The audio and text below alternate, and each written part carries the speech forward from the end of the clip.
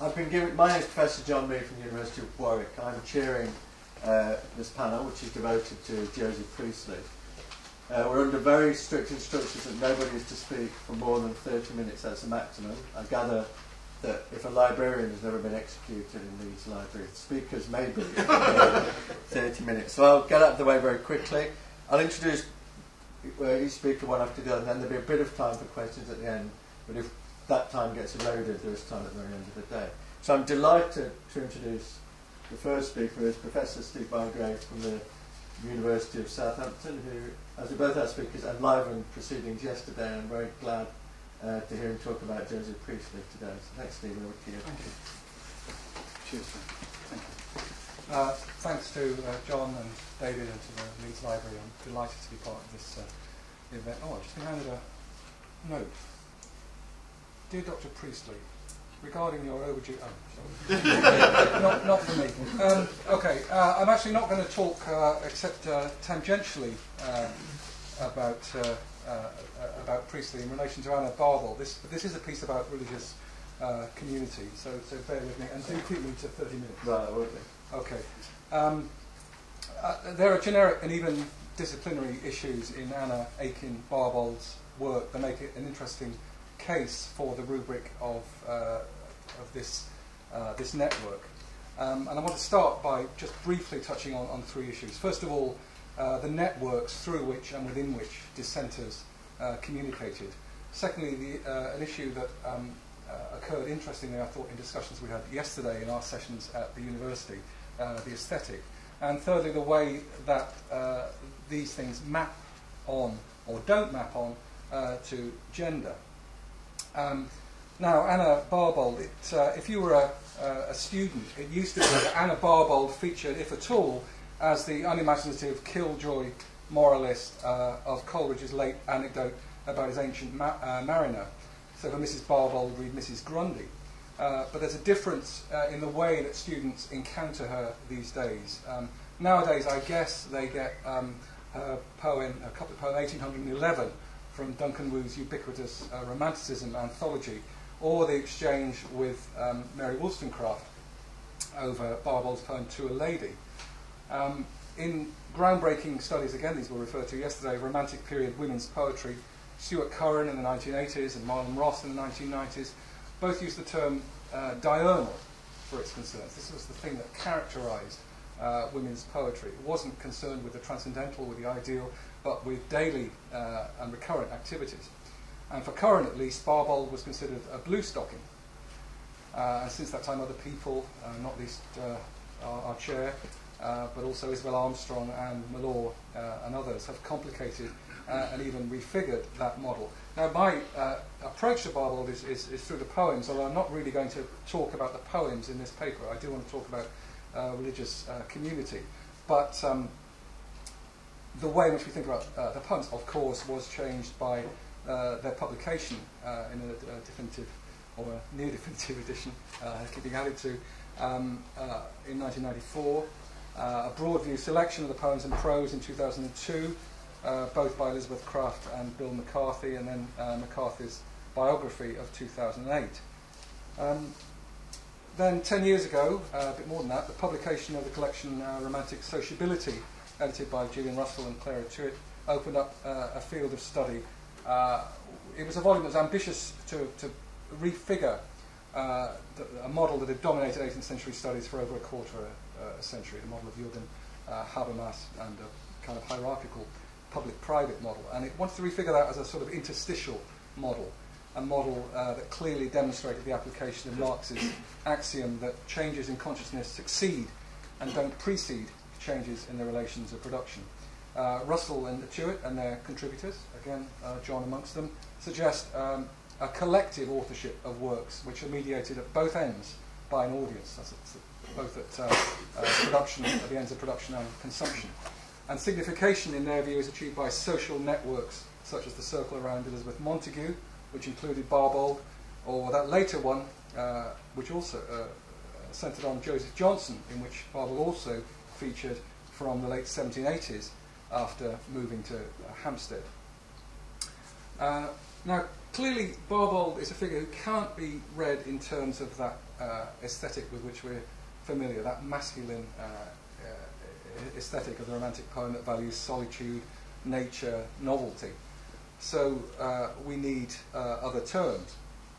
When I was an undergraduate, and even when I worked here in Leeds, we saw or witnessed, I think, the radical rereading of a canon that too often remained the same canon. You know, we were going back to read the old texts in new and funky ways. And I think that Barbauld is an instance of the way a new canon, or changes in the canon, necessarily call forth new interpretive resources. That was what I wanted to say about networks, which I'll return to. The second thing I wanted to talk about was the aesthetic. Because, interestingly enough, we have to say that in looking at the cultural productions of dissenters, we are looking rather at what Tom Paulin likes to call the Protestant anti-aesthetic. The dissenters are the descendants of those iconoclasts who, seeing such things as the graven images prescribed by the commandment, whitewashed the inside walls of churches, smashed stained glass windows, and beheaded sculptures of the Virgin Mary. And it hadn't struck me until yesterday when John remarked on it how many dissenting tutors were from Scotland, and that the route that the aesthetic took might be across the border, down the high road from Scotland. Now, priestly suspicion of taste is a suspicion of something lax and even immoral, and at the same time is something liable to sort of creep in unconsidered and influence you in ways in which you wouldn't want to be, or he wouldn't want you to be influenced, a sort of ecumenical promiscuity. Gender. The disagreement between Priestley and Barbauld, that I'm going to talk about, can, I think, readily, maybe too readily, be mapped onto the gender terms that preceded it. I don't think it's enough to characterise Priestley, as some do, as argumentative, bluffly rational, obviously masculine, while Barbauld meekly advocates feeling and cooperation, because those clearly return us, as I say, too readily to gender terms. So that was by way of introduction. I've talked about three things: the networks through which and within which dissenters communicated, the aesthetic and gender, and of course there's a relation between those things. The emphasis on the way that meaning may be, as it were, oh sorry, I realised I should have had should be showing you pictures as I speak. These paper slides up there. Okay. Let's look at the picture of Barbauld. How do you get this to work?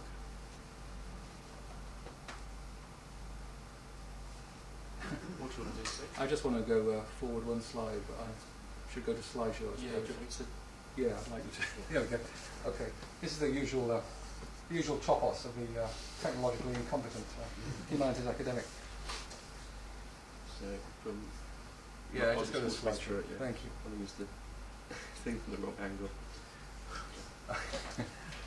All this is being recorded on film, don't worry. We can enjoy it all again. So just navigate. Thank you. Yeah, that's what I need. This is, there's Barbauld, for those who haven't seen this image. There's a much more famous image of her as one of the 9 living muses, is the blue stocking Barbauld. Okay, there's a relation between those things, the idea of networks, the aesthetic and gender. The emphasis that I think everybody in yesterday's papers was taking on meaning as it were, interstitial rather than emerging from public and private spheres, has consequences for the sort of meaning that we get. So that in the stuff I'm not going to talk about, which is the poems, Barbauld's rhetoric is characteristically based on second person address. She speaks to a you. So one reviewer wrote approvingly, her style is perfectly Horatian, while also approving in the poems what he called a masculine force. And the civic imperatives implied by writing in the tradition of Horace and Pope are evident in them. She didn't want to call her poems lyric, which in her view was a lesser genre, and one with which poets such as William Collins was too easily satisfied. And because she employs the forms very often of an earlier period, Barbauld's poems may be perceived as merely conventional, and several have argued that that actually they employ a reformist mode that's more progressive than contemporary meditative first-person lyrics by Wordsworth and Coleridge, and that what differentiates her poetics from those more celebrated programmes is the way the speaker is, as it were, included with her audience. She's not distinct from that audience. And that may be disquieting. The poetry may be disquieting because it doesn't allow for stable irony. As those of you who know the exchange to which I alluded, the exchange between Barbauld and Mary Wollstonecraft, that's instigated by Wollstonecraft quoting in full Barbauld's poem To a Lady with Some Painted Flowers in a footnote in order to chide it, and that ends with an unpublished rejoinder in a famously full poem called The Rights of Woman, a newly canonical. We'll understand what I'm alluding to. But all the same, until someone comes up with some new contextual information to shed light on that exchange, we're not going to be able to pin down the ideological interests that irony is serving.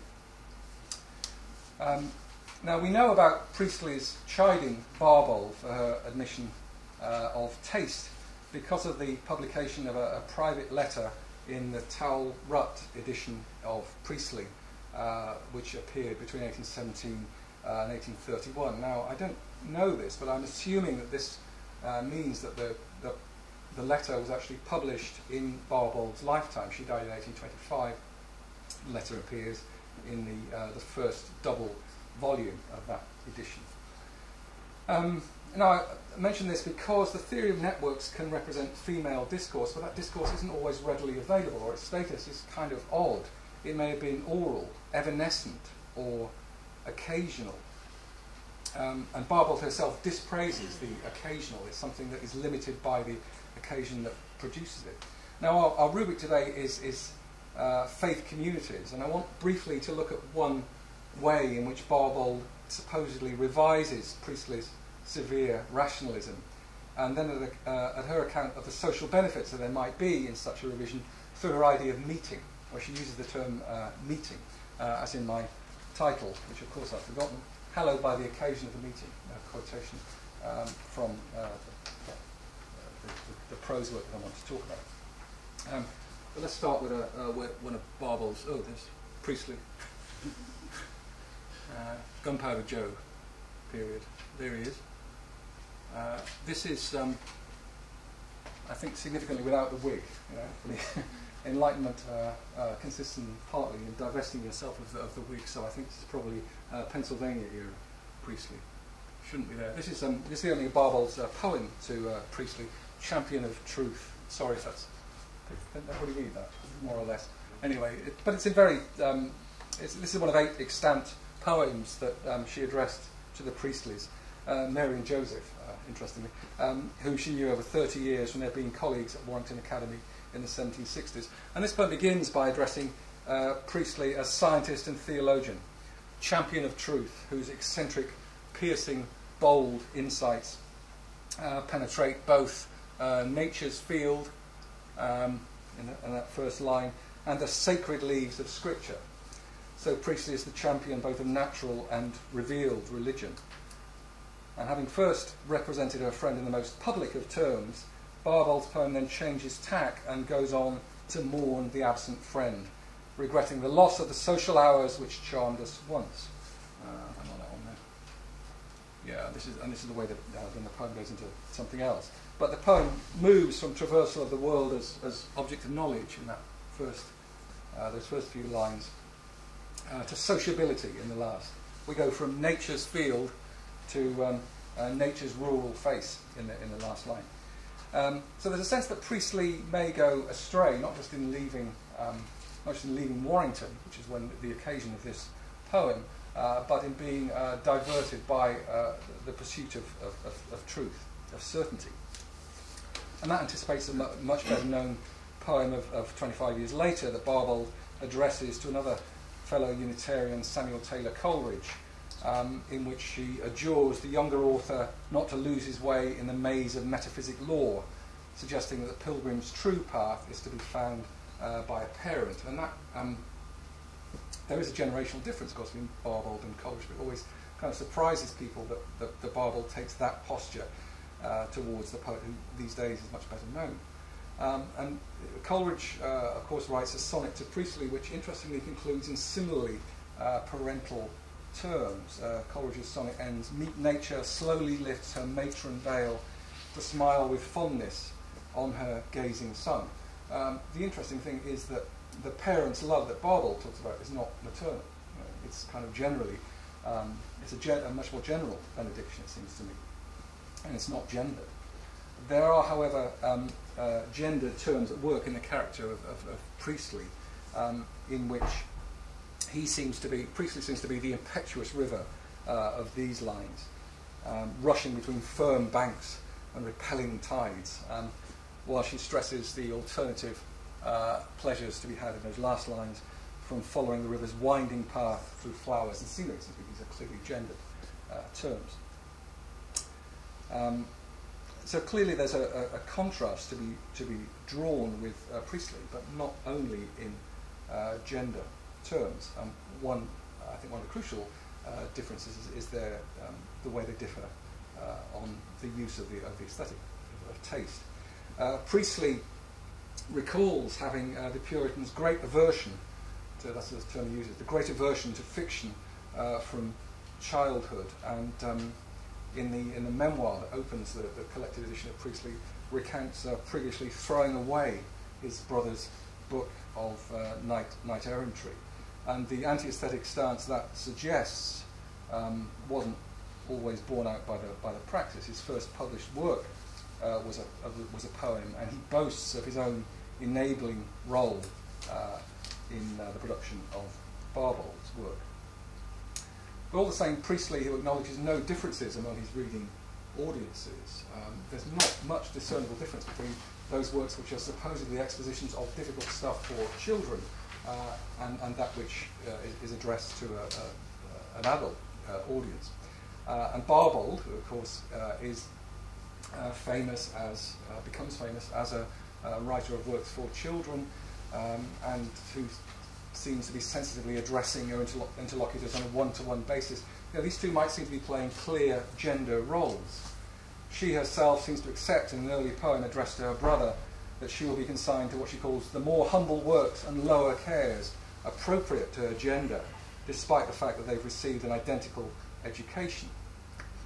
But seeking what he calls conviction all the time, Priestley talks about the end of argument being conviction, getting his auditors or readers' conviction rather than consensus. So he finds only a restricted space for the affective, for the aesthetic, whereas Barbel sees the affective to be compatible with the search for truth, or what she often calls utility, which I mention because I think one place that Unitarianism goes after the 1790s is utilitarianism. And the interface of utilitarianism and Unitarianism is something that people like Isabel Armstrong have been working on recently. Isabel Armstrong talks about a Unitarian poetics that finds support in Priestley's aesthetics and employs an emancipatory, ecumenical and communitarian rhetoric.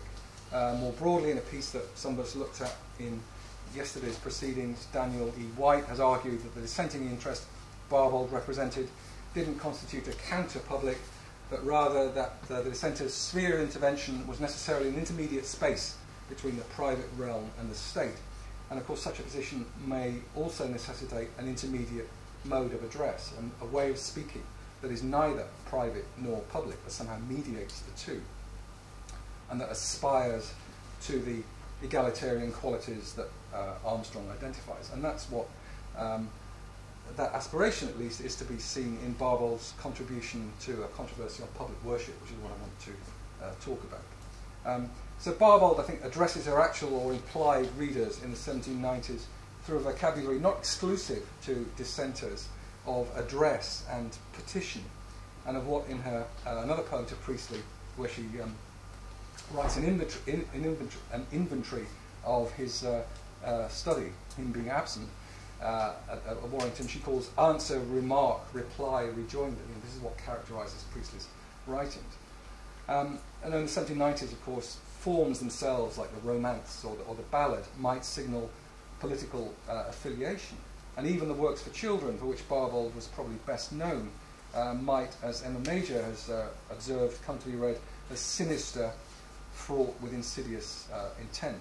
So that in the bigger piece of which this talk is a part, I've been concerned with the difference made by genre, whether poems can actually be political in the same way as is discursive prose in that decade. How am I doing for time, Jane? About 10. I'm just wondering whether to cut. Just wanting to cut the controversy with Priestley and cut to the chase, such as it is. Yeah, I think I will. So what I was going to talk about was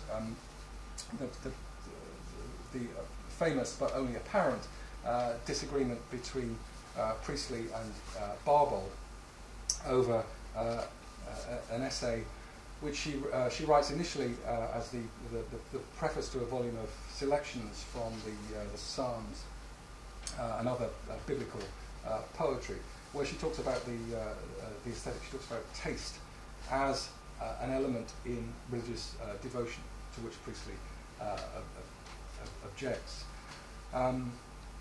So I'm happy to talk about that either straight after this or later on, but what I wanted to really talk about was the notion of religious community, that being our rubric. So I wanted then to talk about Barbauld's contribution, first it was anonymous, to a controversy occasioned by Gilbert Wakefield's pamphlet on public worship.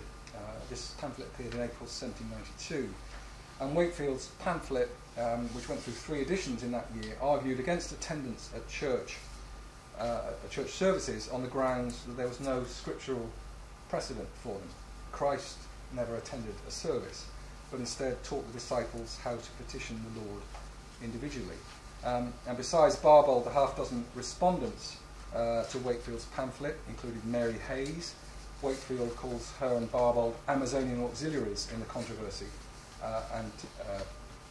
and Priestley. This is part of. Sorry, that's. I want to get the whole of this paragraph on, so the font may be a little taxing for you. I'll read it aloud to you in a minute. But there are a couple of surprising things about this reply. The first is that its mode of address is resolutely discursive and objective, despite Wakefield's closeness to the family. Wakefield's pamphlet is dedicated to Barbauld's brother, John Aikin, and Wakefield became father-in-law to Charles Aikin. Having left the Anglican ministry years earlier, Wakefield had only a few months before resigned as classical tutor at the Dissenting Academy in Hackney, where he refused to attend Christian worship. Wakefield's pamphlet is a bad-tempered justification. He says in reply to his critics, "The mode of prayer among dissenters always appeared to me unedifying and intolerably irrational." And Barbauld doesn't refer to any of this. She gets no closer to ad hominem attack than to suggest that Wakefield may be inclined, and I quote, "to undervalue that fellowship which has been lost to him between his early predilections and his later opinions." The second thing that may be surprising about Barbauld's reply is that its arguments are almost entirely secular. There's an interesting anti-Calvinist polemic at the end that someone quoted yesterday, but there's surprisingly little about requirement for or coercion to church-going, and nothing about the dissenting conventicles as against the Anglican Church. But this is the passage, maybe I should read it because of the font, but this is the passage I wanted us to think about, where Barbauld does talk about what a religious community might consist in. She says, "Even the common greetings that pass between those who meet at church are hallowed by the occasion of the meeting, and the spirit of civic urbanity is mingled with a still sweeter infusion of Christian courtesy. By the recurrence of this intercourse, feuds and animosities are composed, which interrupted the harmony of friends and acquaintance, and those who avoided to meet because they could not forgive are led to forgive, being obliged to meet. Its effect in humanising the lower orders of society and fashioning their manners to the order and decorum of civil life is apparent to every reflecting mind. The poor, who have not formed a habit of attending here, remain from week to week in their sordid cells, or issue thence to places of licentiousness more sordid, while those who assemble with the other inhabitants of the place are brought into the frequent view of their superiors. Their persons are known, their appearance noted. The inquiring eye of benevolence pursues them to their humble cottages, and they're not unfrequently led home from social worship to the social meal. If the rich and poor were but thus brought together regularly and universally, that single circumstance would be found sufficient to remove the squalidness of misery and the bitterness of want, and poverty would exist only as a sober shade in a picture of life on which the benevolent eye might rest with a degree of complacency when fatigued with the more gaudy colouring of luxury and show. Now that, I think, is couched in a familiar idiom which is surprising perhaps only because of who's employing it. Public worship, as well as every other practice, she says, must stand on the basis of utility and good sense, or it must not stand at all. So there's one kind of, like the library, of an Enlightenment ideal of Shaftesbury's amicable collision, say, in this picture of the church as a civic institution. The language of congregation is used here in a civic sense. You know, the church brings people together, thereby fulfilling secular, if not political, functions of narrowing the gaps and smoothing out social and other differences between them. And the Christian occasion is represented in carefully ecumenical language. This function is performed in church, but not performed by a church. It's in meeting there that language is hallowed. So the church for Barbauld is ideally an institution in which social and ideological differences might be cancelled, or in which they might at least coexist. It's not unlike the blue-stocking claim for their assemblies, a claim that Barbauld rejected in favour of this much more inclusive kind of assembly. But there's also, obviously it seems to me, a political slant in the way that she claims that those who attend are thereby humanised. The mixing of classes at church allows a higher class to invigilate the poor and even pursue them home.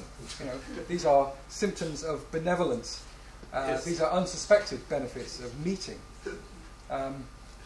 It's not that Barbauld blurs the distinction of devotional and secular, but that the two are associated, as in a line from a later poem, 1811, in which religious light and freedom's holy flame are mixed. You know, there's an association clearly between the political and the religious, but it's never as simple as is sometimes claimed. So Barbauld doesn't engage Wakefield in questions of scriptural precedent or justification in arguing for the benefits of civic association.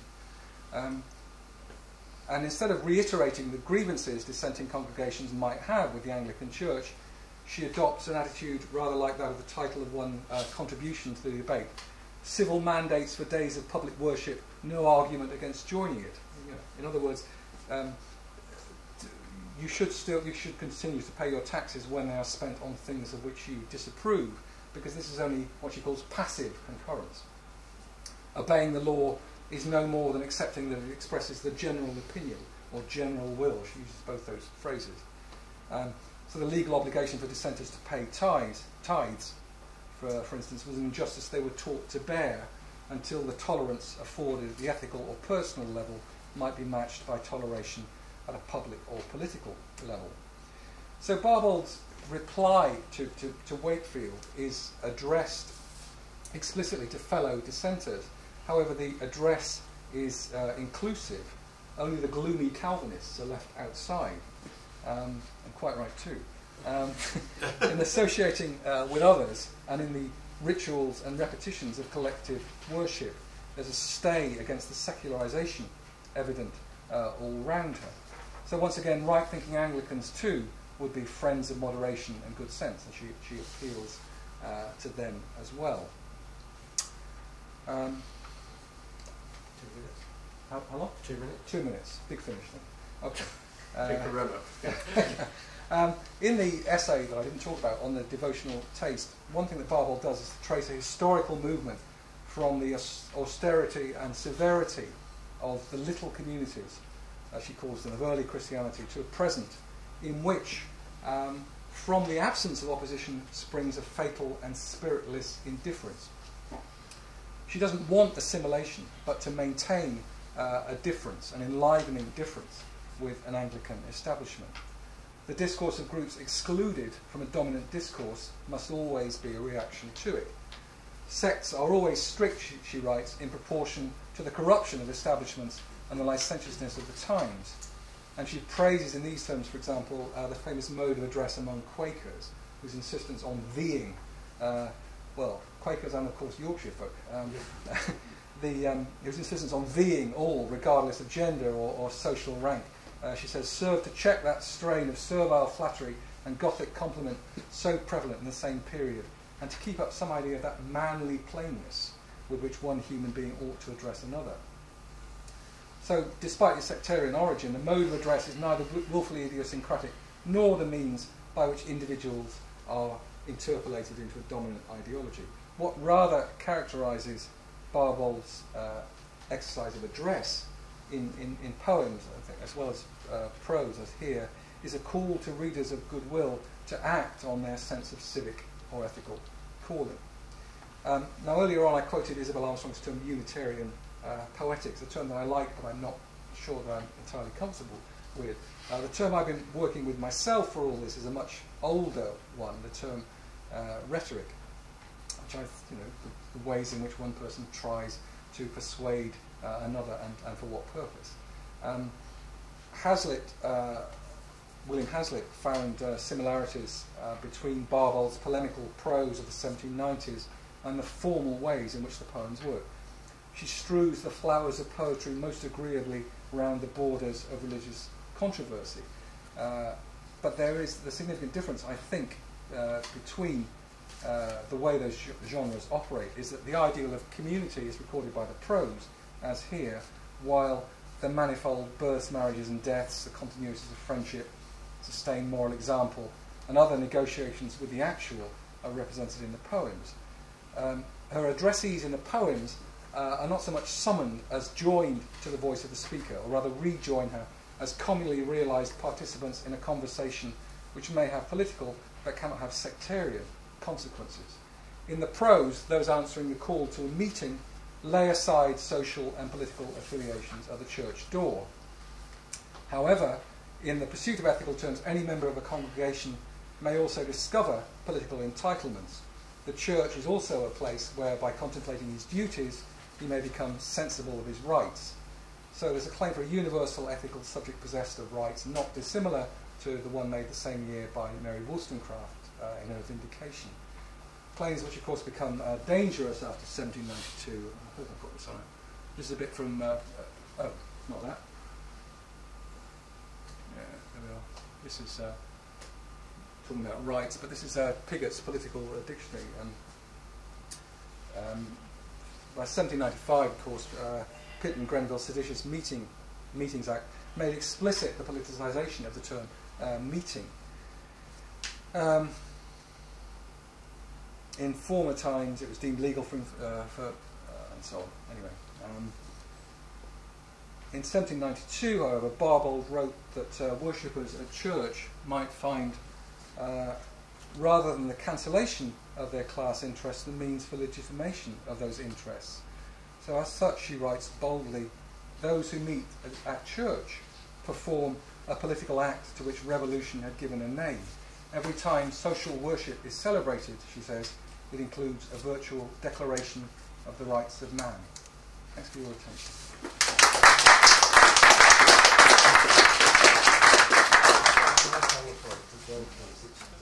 Thanks very much, Steve, for keeping to time. I'll keep introductions short because if I extend it, I'll be eating into the speaker's time.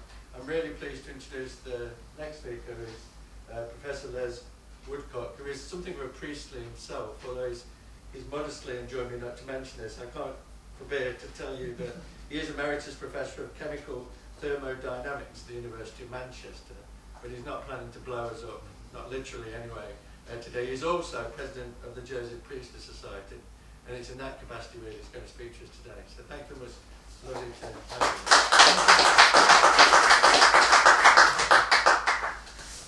Historians of science don't sit very comfortably with real scientists. They say we can't put things in context. So first I'll just say thank you to David for inviting me to this event. I learned a lot yesterday, and maybe in future we can begin to put things in context if I keep talking to you guys. Thank you. Okay, Joseph Priestley, the name needs no introduction to everybody here. In fact, most people in Leeds. There's the statue in the city square. It just says Joseph Priestley. It doesn't tell us very much. The plaque on Mill Hill Chapel, it just says he was the discoverer of oxygen and he was the minister from 1767 to 1773. Again, it doesn't tell us very much. In fact, most people, even local people, they're not aware of all the great achievements of Joseph Priestley in all the different areas of education, science, religion and politics. I just wanted to the beginning, the dissenters and evangelicals, of course there's anybody who wasn't a member of the Church of England was a dissenter, but there were passive dissenters and active dissenters. I would say Joseph Priestley was a militant dissenter. But evangelical, no. He was probably a product of evangelicals, but he was exactly the opposite. He became eventually a Unitarian that rejected all the evangelical aspects of Christianity. The Priestley Society, we're a charitable organisation. We've been going 10 years. We were formed on the colloquium to celebrate the 200th anniversary of Priestley in Bristol, where Priestley was born, and Hetman Dyke, where he was brought up. And there's a statue in Bristol Marketplace. We actually had the 100th birthday just last October. And this inscription on the Old Hall, which is now a pub in Hetman Dyke, it just says, it tells us a little bit more. It says, scientist and reformer, Joseph Priestley, born at Fieldhead, died in Northumberland, and he lived longer in Hetman Dyke than anywhere else in his life, about 11 years. So we began as a local organisation, and we commissioned an artist to paint pictures to put the clock back 200 years of various places where his parents were married, where he was born at Fieldhead, brought up at the Old Hall, where his family worshipped as Calvinist at the small chapel in Hetman Dyke. Batley Grammar School there he attended classes also at Whiteley, private classes. There's the Old Hall as it is today, and all these are published in a small booklet. The Priestley Society has a small income from publications. I always use these events to try to sell them. This is £20, Joseph Priestley, a celebration of his life and legacy. Terrific amount of new information from the colloquium and symposium that we had now about 8 years ago. And this is a more recent one, Joseph Priestley, Friends and Foes. He had friends in high places in the United States, the first 3 presidents, for example. But his foes, of course, were the king and the establishment and the Prime Minister of Britain. This is about the politics. This is about all aspects of his life. And anybody local, for £3 you can buy this Joseph Priestley, a Yorkshire Heritage, which is about Priestley's life mainly, up to about 21 years old. Or it includes Leeds as well, up to about 35 years old in Bristol, Hetman Dyke and Leeds. That's the sales pitch. Now, so going back to Priestley, his mother died when he was 6. He was adopted by an aunt who had no children in Hetman Dyke, and he was brought up as a Calvinist up at Independent Chapel, Hetman Dyke, and this is the artist's impression. When he was 18, he would have become a member of the church, and he had the interview with the church deacons, and they refused him membership because he questioned the doctrine of original sin. And this is the story of Priestley's life. He questioned everything, religious, scientific, social, everything. But despite being refused membership of the church, this is actually in the church records of Upper Chapel that still exist. He went to be a student at Daventry Academy, where he trained for the ministry, and his first 2 ministries were fairly uneventful, at Needham Market in Suffolk, and the second one at Nantwich in Cheshire. The second ministry is renowned because he also had a small teaching class, and we're told he was the first person in England to teach girls as well as boys, and that's how foresighted he was. Then he moved on to Warrington Academy, which we've heard quite a lot about already. 1761 is last year was the 250th anniversary of his first publication, Rudiments of English Grammar, which was the first of 200 publications in all areas of education, science, religion, politics. He reformed education to a level that put Warrington Academy within a few years above Oxford and Cambridge by introducing science and humanities into the curriculum. He designed these globes, which still exist. One is a globe of the Earth without Australia, and the other one is what the globe of the celestial, what you see when you look up, for teaching. He was the first person, he's already got a place in the history, which is called historiography. He was the first historian to produce a timeline of history. And on top of all that, so in the next few years, there isn't a year goes by without some 250th anniversary of some great achievement of Joseph Priestley. I think this is his greatest scientific achievement. He's credited with the discovery of oxygen, but Priestley actually discovered and published Coulomb's law 20 years before Coulomb in this book, which is actually there in Leeds Library in Jeffrey's archive.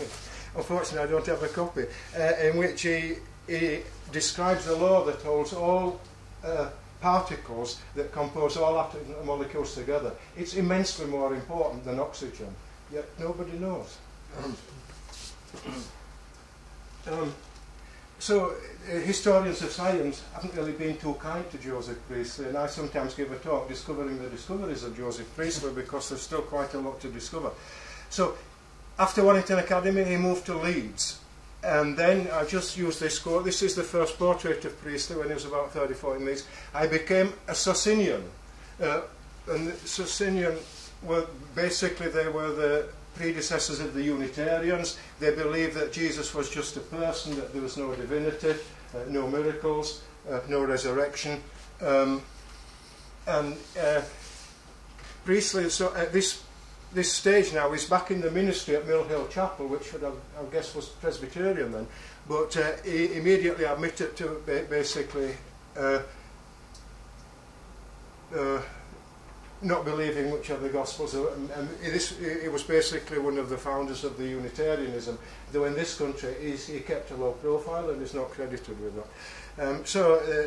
A Socinian is an adherent to 16th century theological movement, and these were the predecessors of the Unitarian movement, which Priestley was involved in from this point in time.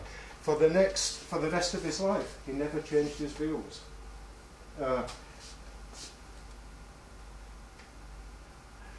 So, whilst at Leeds, I'm not really going to talk about political and civil liberty, but this, I think, is his greatest political achievement. This is 8 years before the American Declaration of Independence, and Priestley wrote this essay. He was the first person to give a formal definition of political liberty, which is the right to basically elect political leaders. Civil liberty, the free to have control over your own actions.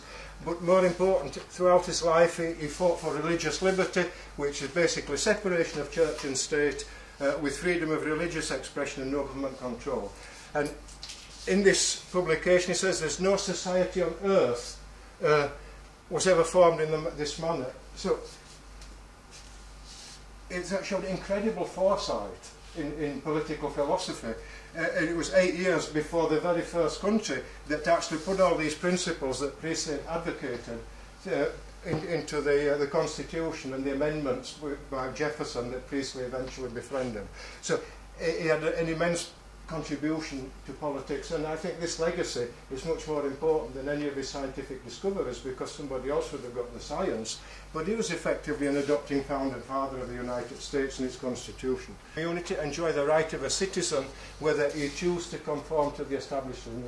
So this obviously didn't meet with the approval of King George III and his bishops and the establishment, and from this point on Priestley is basically he's going to be persecuted to some degree by the establishment for the rest of his life. At the same time, in Leeds, he was living next to a small brewery, and he took an interest in gases, then the gas that came up from brewing beer, and he designed, to investigate it more carefully, he designed what's called a pneumatic trough, and he also used mercury because carbon dioxide dissolves. And then from 1768 to a period of something like 32 years, he didn't just discover oxygen, he discovered 11 gases, and he characterised all their properties. These are just examples. Even before he got oxygen, he got nitrogen and all the oxides of nitrogen, the first surgical anaesthetic, and then he went on. The last one that he discovered was actually in Northumberland, Pennsylvania, carbon monoxide. It's not coincidence it's the last one he discovered before he died, but he did sample all the gases. So at exactly the same time he was doing this early scientific work on gases, he wrote an address by dissenter. So he's obviously thinking science and he's thinking religious at the same time, but there isn't really that much conflict at this stage. He says a free address to Protestant dissenters as such by a dissenter. This was actually anonymous. This has been, the signature has been put onto my version. So I was surprised to learn that he published anonymously, because he was a fairly fearless person. This was in 1769.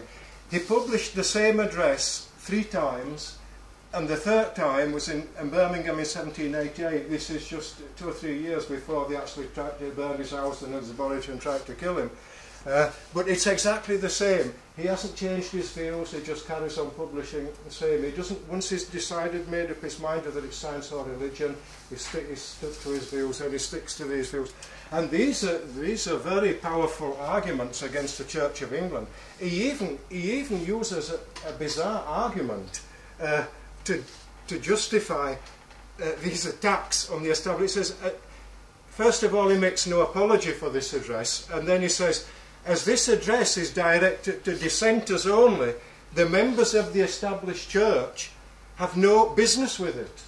So he's publishing it for anybody to buy for 1 6pence, but he's saying if you're a member of the Church of England, it's not your business. So you can't complain because it's an address to dissenters by a dissenter. Amazing. And he said, and if they never look into what is not addressed to them or intended for their inspection, no offence can be taken. What's the problem? An amazing argument. But then he goes on to criticise all aspects of the established Church of England and its doctrines in this area. He starts with the original sin, vicarious punishments and hierarchy, conflict of persons, the power of the church, and on and on and on.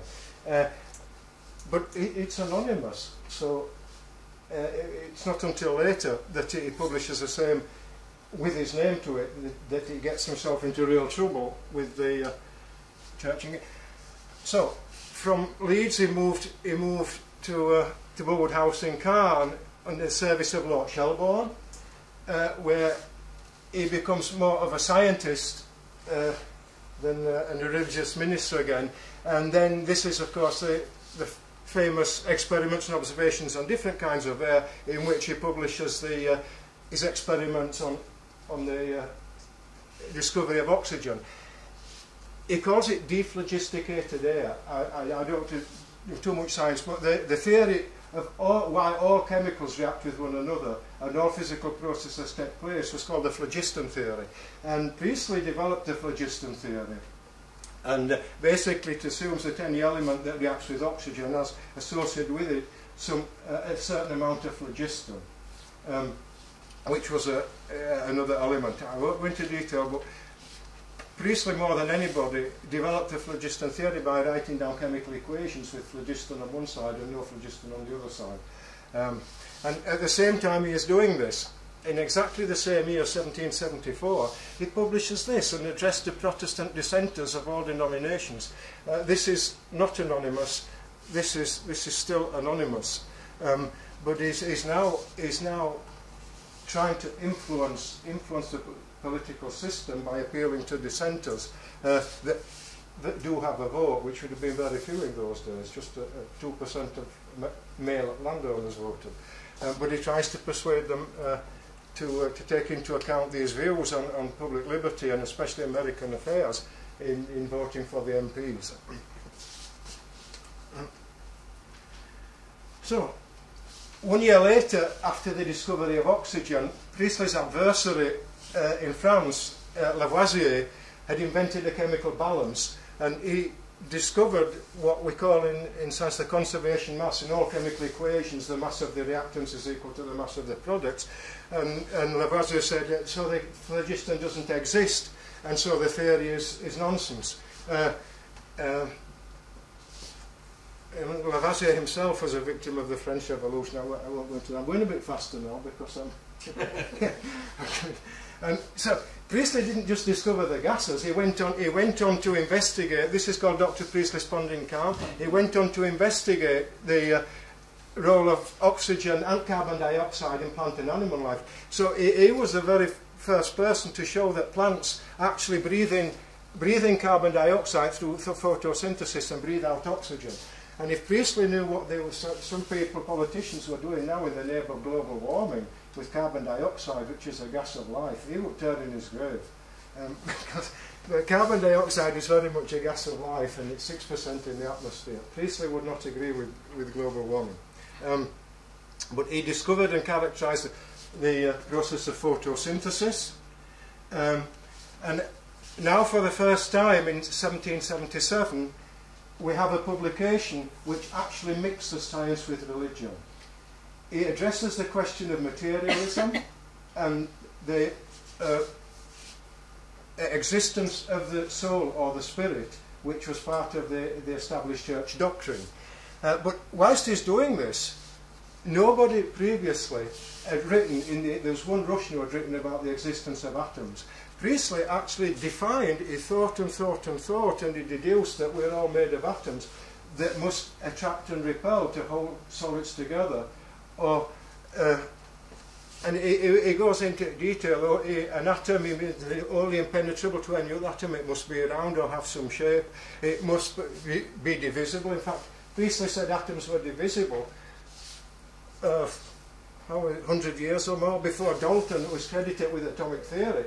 Said everything's consists of atoms, indivisible. But another 50 years later, Rutherford in Manchester split the atom. Priestley had incredible foresight into atomic theory. Some 50 or so years before Dalton. But in the same, so this really hasn't become part of the history of science because most people don't even know about it. Even the historians of science haven't recognised this. And in the same publication, he then considers the mutual influence of soul and the body, and he comes to the conclusion that there cannot possibly be any such concept of spirit or soul. He describes it as an impossibility, it's a difficulty, and he gives all the reasons. Again, it's an absolute impossibility. So he's immediately rejecting the basically established doctrine of that a human body is both material and spiritual. He said it's just material, and when we die we go back to where we were before we were born, basically, inanimate elements. So still not having explained photosynthesis and plant life, Priestley is now thinking about oxygen and animals. In 1776 he wrote in the Transactional Royal Society of London observations on respiration and the use of blood, and then some many years later in 1790 he kept improving on his understanding, and he wrote down the equations for the reaction of oxygen with blood and how it carries the air around the system to feed the muscles and so on. And he wrote down this equation, D plus just oxygen plus blood gives carbon dioxide, which we breathe out, plus phlogiston. So here we are, 15 years after Lavoisier said phlogiston can't possibly exist. Priestley is stuck to his guns, and there were two schools, the phlogistonists and the anti-phlogistonists, and one by one, all the phlogistonists became anti-phlogistonists, except Joseph Priestley. He was the only person in the world who still believed in the phlogiston theory, and he stuck to it to his dying day. So here he is. He'd got enemies, religious enemies, scientific enemies of the French scientific community were completely opposed to Priestley's ideas and his continuation of phlogiston theory. They said the religious adversaries is a stubborn crank, stubborn. The scientific said he was stupid. Stubborn he might have been, a Yorkshireman from Bristol, but stupid he was not. And his incredible insight. And his political adverse, of course, they used it against him and to put these cartoons in the newspaper. And it was cartoons like this that eventually led to his vilification of the Birmingham riots. No. Now, just a few seconds of real science.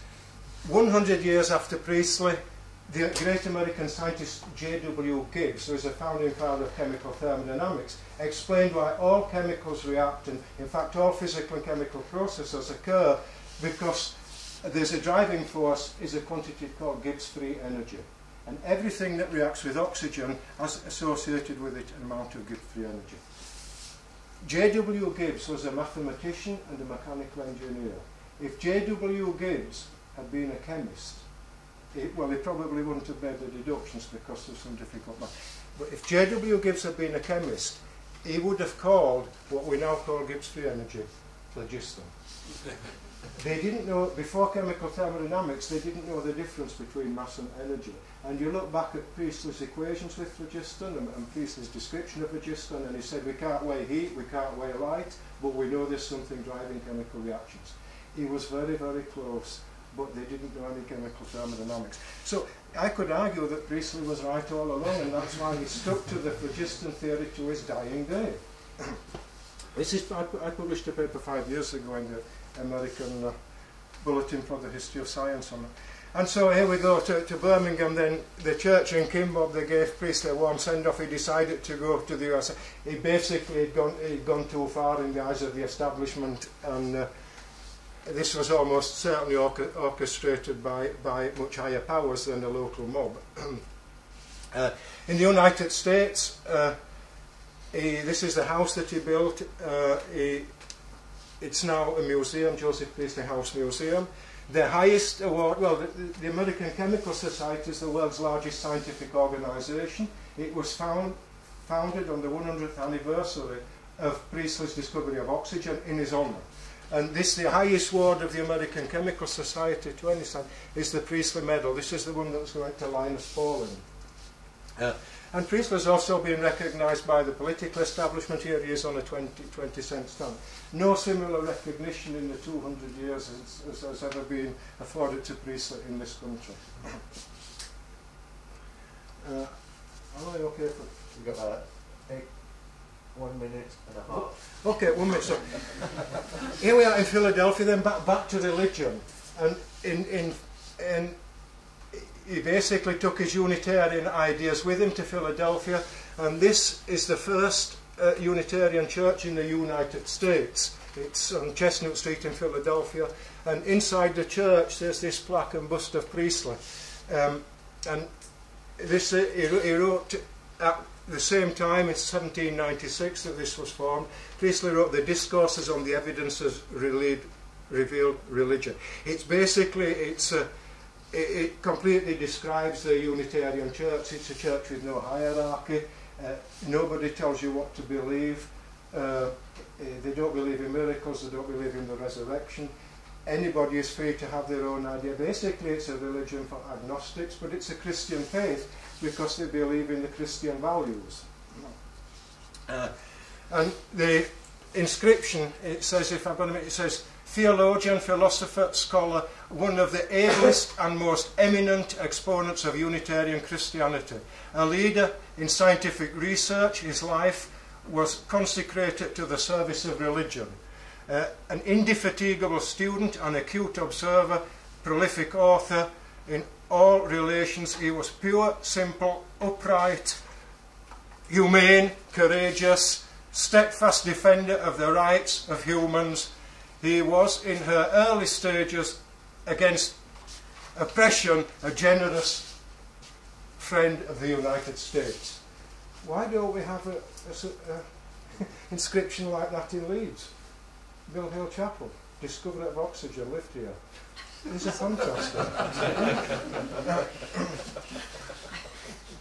And finally then, the very last publication of 200s was Jesus and Socrates Compared, and this basically summarises the ideas of Socrates. Of course, was a Greek philosopher with similar ideas to Christ on Christian values, but he worshipped different gods. And Priestley's idea that it doesn't really matter which god you worship because we're all free to use our own imagination for any relationship with God. In 200 publications spanning 42 years, Priestley questioned and he found many answers in science and religion to just about everything material and spiritual. Why did he never question the existence of God? It's a fair question. He was such a smart person. Maybe this can be up for discussion, but I think one reason is it's a question that cannot possibly be answered because scientists will never explain the origin of the universe and the extent of the universe. So on that note, I'll say thank you.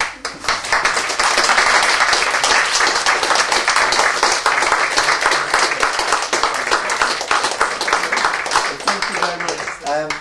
Because we started a bit late, we've only got 5 or 7 minutes for questions. That's not the fault of the speakers, who were exemplary in their timekeeping, I think. But there is 5 or 6 minutes for questions. If there are some philogenists among you, phlogistionists, yes, who want to take issue, please do. Any questions from the floor? People volunteering to put the money forward for the plaque, or a fuller, a more detailed plaque, I guess. Could I just say something? Sorry, go on. Well, I found this absolutely thrilling, and I told somebody else that I passed his birthplace in Bristol many times, taking my grandchildren to the park in Walton Park in Bachelor. Yeah. And it's such a simple little building. It's only probably one down and one up in a terrace. The house where he was born, I didn't mention that, the house where he was born was actually demolished around about 1880. Nobody knows why, but we have our suspicions. Right. And then it was a demolition site for 40 years, and then they built 3 small Victorian workers' cottages. So the house where the inscription is not the house where the beautiful little cottage where he was born doesn't exist. Okay, yeah. Thank you. And again, the little inscription, it's a national disgrace. It is. Yeah. Every time I would take my grandchildren past the park, I'd say that where he was born, which is what it says, but in fact, they say, every time we pass this, you say that, don't you? We'd be looking at Fieldhead, something should be done there. Yeah. Okay, did you have a question there? But you've probably heard enough from me already. Any other questions from the floor then? You want to ask your question? All right then. This is for Les. Thanks very much for that. That was really enjoyable. I'm sort of bound to ask this, I suppose. The way in which you talk about Priestley and his incredible scientific discoveries, to what extent were these discoveries of an individual, and to what extent did they emerge, in your view, from a scientific community? I mean, I know Priestley was working alone a lot, but obviously he was also, I imagine, involved with other people. Yeah, should I stand up? Yeah, his work on electricity was motivated here in Leeds by the visit of Benjamin Franklin. Priestley had not done anything previously on electricity, so it was completely motivated by interaction with other people. I think that's true of all scientists as well. When you first start working on something, and then he wouldn't have done it. He was persuaded by Franklin to start working on electricity, and then he built the first electric generator. It's an incredible inventor as well, which he actually marketed to make money. He was also a business person, and he marketed it from here in Leeds. And he said someday that this may have medical applications. That was the electric generator. That's a dubious. And I think that later in life, no scientist can operate independently. And he was motivated in the work on gases because he didn't understand. Before Priestley, there was just one gas, air, or possibly steam. I don't know if they looked at steam before then. And he saw this new gas coming off from the brewery. And he wanted to know what it was. It was just, and so he would be interacting with the people that ran the brewery and worked at the brewery and asking them questions. And if they couldn't answer his questions, he would do the experiments. And so it was with oxygen and photosynthesis and one thing after another. Anything that anybody couldn't understand, he would just think and think and think and then devise an experiment to explain it. Becky and then you suddenly all sprung up. Like photosynthesis has been working, but Again, this is a question for Les. Just to comment on that, actually, Priestley did sell his electrical machines he sold his electrical machines to the Leeds Infirmary through his connections with William Hay. The infirmary used his electrical machines in the treatment of patients. Which brings me on to David's question about kind of this idea of community and the scientific. Can you tell me a little bit more about what you know about William Hay's involvement with Joseph Priestley? And I was quite interested that you mentioned about Priestley's observations on the blood, and to what extent possibly his work with William Hay had induced him to write about that. I don't know the name. I'm not a historian, I'm sorry. I suspect you know the answer to I that don't know. question. There was a theologian called the Reverend Mitchell at Thornhill, and Priestley interacted with him and in the question of astronomy, and he eventually explained black holes.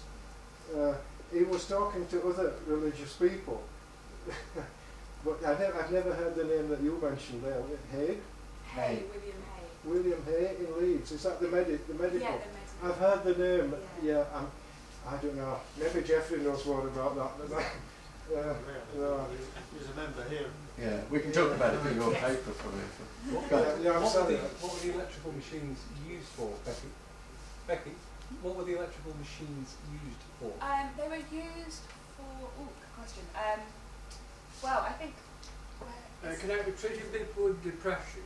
And previously in America, Benjamin Rush, Martin Benjamin, had used a machine from Franklin to treat a lady for depression. It was also for things like drowning as well. That was the main use of the They're not related to Dr. Graham's love bed, because they were used to treat, where they were used, electricity was used to treat infertility. John Wesley wrote a medical book, and nearly every ailment he deals with ends up with saying, get electrified. It seems to be the universal panacea. Mary knows all about that. Are we all right for one more? One more question. First hand up. Quick. Oh, well, it's the lady in the corner. So. It was Quick just hands. a very basic one. I just wondered if the society had any of the artefacts, you know, like the globes and the globes still exist in you Harris Manchester College, Oxford. Right. And they've just actually had them renovated. But they're in the archives, so it's not a museum and nobody sees them. This is a problem. There's never been a permanent exhibition to this anyway. So they also have a lot of other artefacts at Harris Manchester College, Oxford. In North America, Dickinson College had everything that he used for research in his house and laboratory in the library at Dickinson College in Pennsylvania. Maybe Leeds have a science there's museum. two things in Warrington. A lot of us. The electrical machines exist. I think there's one here in Leeds at the university. The university does have a museum for the history of science, technology and medicine, so it might be worthwhile. Just tell us the boss. There's one last question for both. I just wanted to ask a question of both speakers, really, just to show it around. Which was about the motive force. What we just heard about in terms of driving Priestley might be, to use the word that Steve referred to, was conviction. What we've seen is a kind of what's driving both Barbauld and Priestley. You talked about truth and conviction, and you made a distinction between conviction in the case of Priestley and truth in the case of Barbauld. Seems to me that, in terms of what we're thinking about in terms of energy, which we've heard quite a lot about in the last paper, what is the energy of these individuals and how is it being deployed, and how does their achievement sit alongside their energy? So, as it were, this stubborn guy from Bristol has a kind of conviction which he sticks with, which, in your narrative, he's always proved right, in a sense.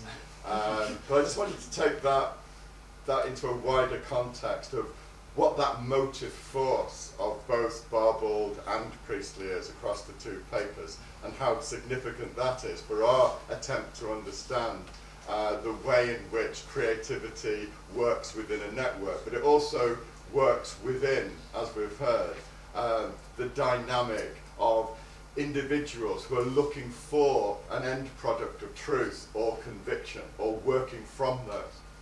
Yeah, do you want to have a go, Steve? Are you actually for Barbauld? That's a huge question. Yeah, I guess what I was trying to describe was a difference of approach to the same heavenly city, really. Priestley has disciples, but Priestley seems to be not to be interested in attracting disciples, nor is Barbauld. But Barbauld, I think, successively clearly works within networks. That knowledge is produced within those networks. It's always interactive. Priestley always wants to, I think, always put the reader or the auditor in the rhetorical position of the one who has to be convinced, and that seems to be a large difference. I'm just not convinced that we then want to map that onto a gender distinction as well. Will that do it as a... Okay. No, do you want to have a quick go? No, it's, I don't know anything about Barbauld, from what I learned yesterday. Well, we're bringing this to a close. It might be said that one thing wasn't in your note. He was a professor of literature. In fact, his first job was in, I think, professor of belles lettres and rhetoric at Warrington. Yeah, well, literature in some ways more generally. But anyway, nobody's going to boast about that. On that note, we'll have a cup of coffee. Thanks very much.